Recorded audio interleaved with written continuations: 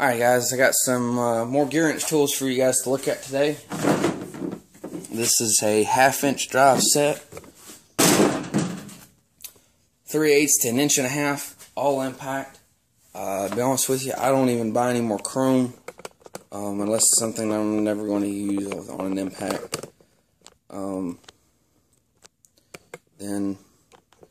Sorry, things aren't cooperating here quite like I wanted it to.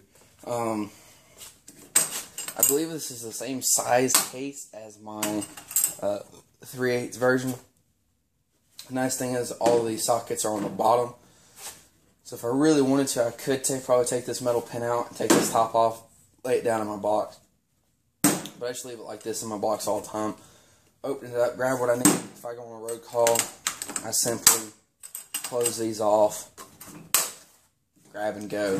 These I tend to leave open just because it's a pain in the ass. Don't really know why they put them there. Kind of wish they didn't. And I have thought about cutting them off. I'm just not going to do it right now. Oh, they're pretty new.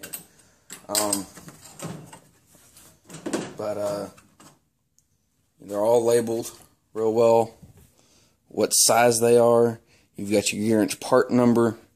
They're chrome ollie. Like I said, 1/2 inch drive. It's 1.5 inches.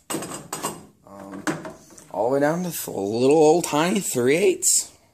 So, I mean, if you really want to put some torque to a little 3/8 bolt, you know, go right ahead. Matco sells an impact that's got 1,300 foot-pounds of torque for a 1/2 inch drive. So everything's, you know, is all well labeled, marked. Again, they have the surface drive technology.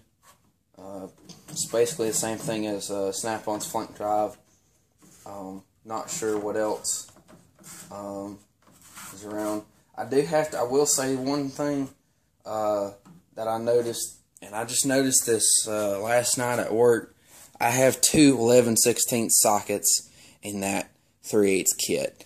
So I got to email Gearwrench and be like, hey, I have two of the same sockets. I need a 5/8, you know, deep well impact, you know, kind of thing, and see what they say. I wish I could call them. I might end up calling them instead of emailing them, see what I can do that way. Anyway, so here it is. I'll put the kit number in the description for you guys, in case you guys are interested. These are like $130 on Amazon. So check it out if you're looking for some 1/2 inch drive deep US. $130, can't beat it for impacts.